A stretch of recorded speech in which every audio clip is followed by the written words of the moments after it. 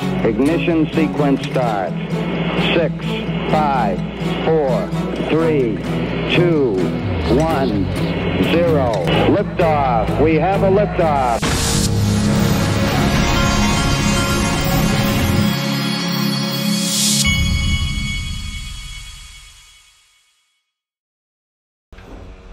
Hey everybody, this is the Digital Asset Investor, and we have had a pullback over the last few days. We were at 2.7 something trillion, now we're at 2.57. Bitcoin's pulled back to 68. Look at XRP, it's now at about 62.7. I literally rolled over, well, actually first I wanted to show you this. Just in 3.35 billion worth of Bitcoin and Ethereum options expired today. That is today, that's as in today. I don't know if that's the cause of the pullback or what, but I literally woke up just like this at 3 a.m. and I bought the XRP dip.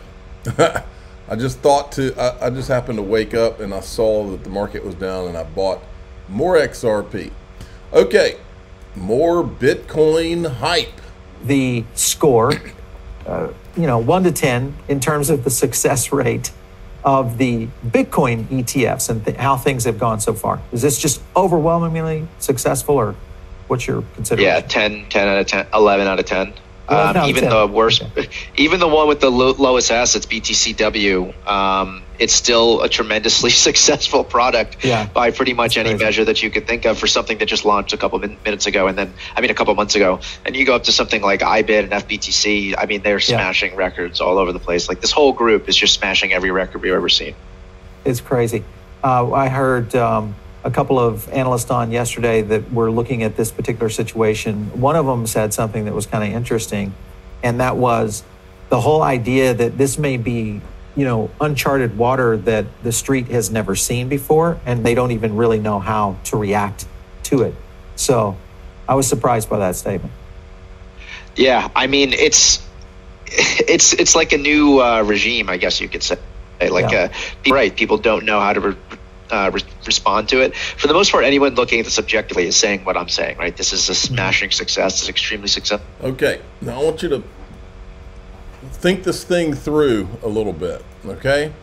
I want you to think, before I show you this, because the adults in the room are directly over the target. I want you to think about what's going on. What do we see? So we've got a U.S. government who is over $30 trillion in debt. We've got the entire fiat system with the U.S. dollars, the world reserve currency, is built on trust. It's built on this idea that everybody trusts that the U.S. government will pay them back. The BRICS formation is an obvious indication that that trust is lacking, and that all these countries are getting together because they don't trust the U.S. anymore. And so what would a United States like that need to do? They would need to, first of all, they would need to create something that would be a hedge against people losing faith and hitting the exits. I believe Bitcoin is that hedge. I don't know if the U.S. created it. I don't know if they created it in conjunction with other countries, but I fully believe that that's what the Bitcoin ETFs are about. It's to let people have a release valve so they'll go there. Meanwhile, the COMEX, U.S. through the COMEX, suppresses the gold and silver prices. They have been for decades. You've seen all the articles. JP Morgan will get busted for spoofing. Who knows how much money they've made? Let's say they made $3 billion, but then they get fined by the SEC, $50 million. That's how the game works. And the truth is, they're probably working for the government when they're doing this. But if you want to understand the bigger picture, what the adults understand, this is what, it's not the green candles, it's not the cartoon monkeys, it's not all this plastic cartoon stuff. These are all, it's not even Bitcoin. These are all the distractions, because this is for all the marbles. This is for this new system. And so there's a lot more going on. And what I do is I just stick to what makes sense. What makes sense to me, I'll tell you what makes sense to me. What makes sense to me is that if XRP is everything we think it is, which I'm more confident today than I was in 2013.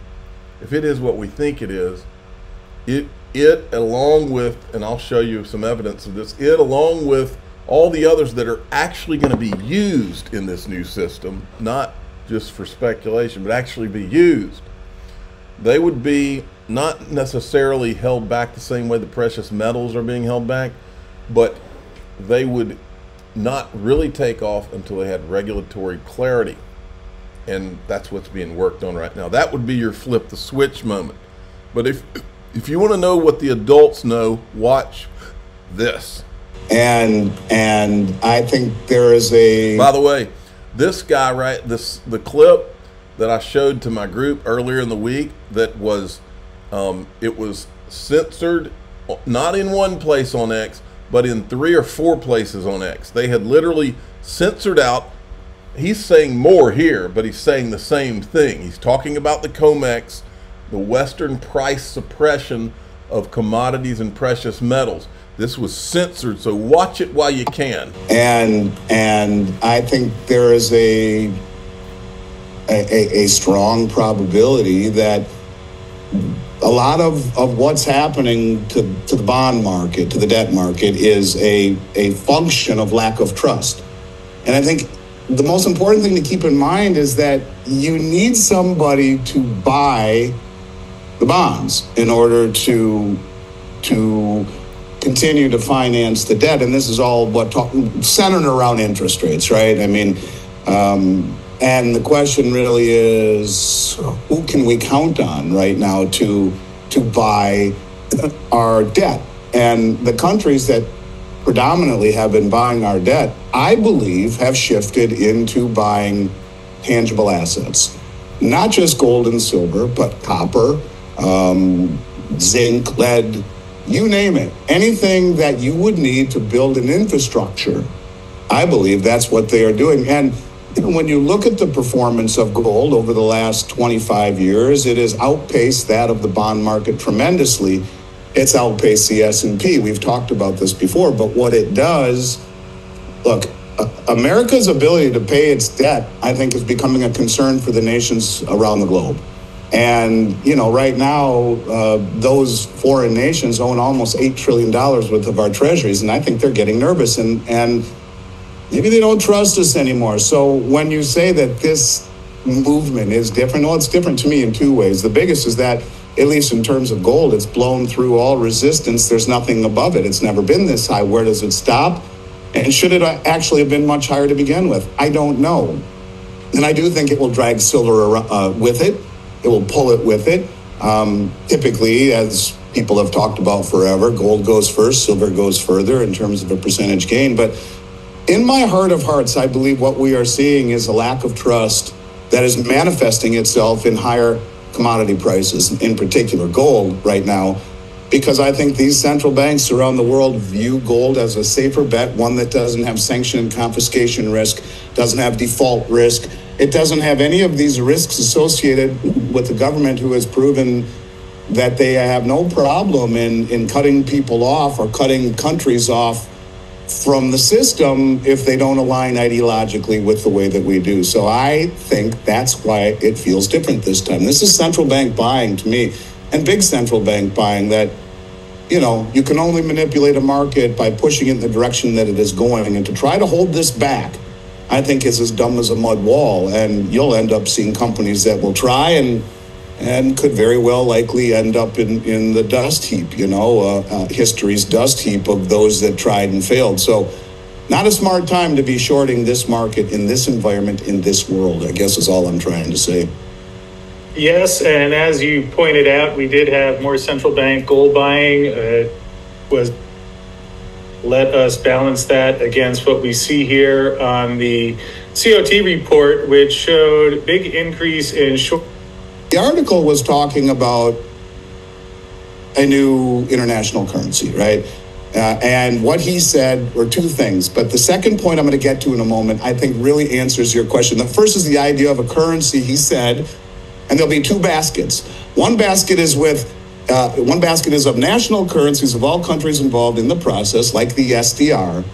special drawing rights, but with more clear and understandable criteria. The second basket are commodities. If you have two baskets and we create the new currency as an index of commodities and national currencies, and we have a mechanism for reserves according to the mathematical model, that will be very stable and convenient. Okay, so they want a new system, right? Everyone's been talking about the new settlement currency that hopefully that they bring up to a vote or come back to the drawing. They went to the drawing board, they're going to come back and present at the October meeting. We've been consistent in talking about that.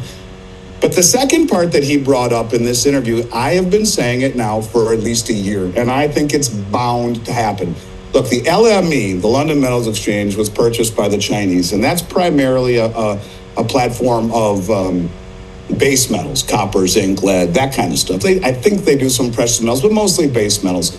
This is not just precious metals. They are siphoning and sucking everything that they can that isn't nailed down. They are substituting dollar holdings for assets, for commodities. And, you know, just as a parable, you know, you look at the wealthy people in this country, they own assets. And I think that's what the Chinese and the BRICS nations are doing. But the second part is the most important thing. And he says, the BRICS have well, the second part is price. Let's just say that. The second part is price. He says, for the moment, price is determined by Western speculation. We produce these commodities, we consume them, but we do not have our own price mechanism, which will balance supply and demand. During the COVID panic, the price fell for oil to nearly zero. Actually, it was negative 40 a barrel. It's impossible to make any strategic planning for economic development if you do not control the prices of basic commodities. Price formation with this new currency should get rid of Western exchanges of commodities. This game that we are playing to suppress the commodities, to make our system, our bond market and our currency system seem stronger than it is, not only is allowing these countries, as we are just said, to accumulate and pick dry the shelves of all of the commodities, from base metals to precious metals to soft commodities like corn and soybeans and all of this stuff, and wheat, that they're stockpiling. In fact, they just brought up the idea of a new BRICS grain exchange for the exact same reason that, you know, they produce more grain on a per capita than the rest of the world. And why are they beholden to the COMEX market that sets the price? What you are going to see, in my opinion, is the foolishness by the West, who continues to suppress the price of metals for their own greed and stupidity. Maybe they're being told to do it to support the bond market, to support the dollar, to support this stupid illusion that the dollar or the emperor is actually clothed when we know he's not. But I think what is going to happen is they will use that against us, as I've been very consistent in saying. They're using this suppression against us by bleeding dry the exchanges, but they are preparing. And this is, the Russian finance minister totally knows it. I know this is long, but this, if you want to really understand where we are, this is what it's about. All know it, and that is that the Western price setting mechanism, the Western COMEX prices, are a bunch of crap, and they're going to use it against us until no one is foolish enough, i.e. the brain dead money managers, to do this, to take the other side. And when there is no one offering metal or commodities at the Western price any longer, you will see a shift, whether it be to Moscow, whether it be to the Shanghai Gold Exchange or to Dubai, and it's coming. So this back and forth folly of rinse, wash, and repeat, where the brain dead money managers continue to fall for the same sucker game, where the commercials suck them into speculation, then smack the price down as the price rises, will end poorly. Until it does, frustrating as hell. But when you got the Russian finance minister openly saying, we see what they're doing and we're going to change that, it's going to happen. And I don't know if it's this rally or the next, but each time that they continue to suppress the price in what is a immoral fashion and one that is messing with Mother Nature, it's only going to exacerbate the final outcome, Chris. And I mean that, brother. I truly do. Right now, we're playing right into their hand. Let's suppress the price, and so they can gobble up every ounce across the globe on any exchange that's dumb enough to sell it. And when that day ends, when no one's going to sell it for that make-believe price, just like that, you're going to see another system, another exchange, another country take over for what the COMEX was exposed to being, and that is fraudulent. And I think, yeah, maybe we will see another rinse, wash, and repeat, where this rally, which seems so strong and substantive, is actually smoke and mirrors, you know, one that was fostered by the commercial banks. I guess we'll have to see, but if I were a commercial bank or a board member, I'd say, what the hell are you guys doing? You are playing with really, really dangerous fire. And maybe they should go back and listen to your interview with Bart Chilton talking about the fate of Bear Stearns when they did the same stupid thing. So anyways, I digress. I don't know what tomorrow or next week will bring, but I can tell you we're getting much, much closer to the COMEX and the Western price setting system, I think, being exchanged for one that is more realistic to the countries who appreciate, understand, produce, and consume the commodities that we're valuing, that they're accumulating. Man, what an important clip. Now, check this out. Democrat senators are writing the SEC chair Gensler, requesting he deny other crypto ETFs. Meanwhile, Uphold is now teasing again. Dr. Martin Hisbach from Uphold the other day teased an XRP ETF. Now Uphold, the company, is teasing his tease. Does Uphold know something about a coming XRP ETF? I don't know. Then we've got eGreg Crypto giving us a macro go-go update. He's talking about how we, let's see, XRP must not close below 58 to 60 cents. I think we're at 62 cents when I last checked. Zooming in, let's see, XRP indicating, indeed shaping a W pattern, indicating a potential breakout. Measured move pattern, let's see, $1.17. Stay steady. These minor price aggregations are just appetizer. The main course promises digital double-digit gains. I like the sound of that. I think I may stop right there, and then let's see. I'm going to cover some of this stuff in the next video. In DAIXRP.com, what I'm going to talk to you about is, well, first of all, I'm now, you know, I originally formed DAIXRP.com to show you things that I just will not talk about out here because they're borderline dangerous to talk about. Well, that's what I've got in store for you in DAIXRP.com today. Now, you know, there's some things that you see, some of them daily, but when things get really hairy, we go into DAIXRP.com because, look, I want the bad guys out there to know I'm just not going to walk over the ledge here. I mean, I'm not going to do it. I'm not going to go too far because I don't want those kind of problems. So anyway, I'm the digital asset investor. I'm not an investment advisor. This is for entertainment purposes only. Please subscribe, hit the like button, and tell your friends and family. Here we go into the danger zone.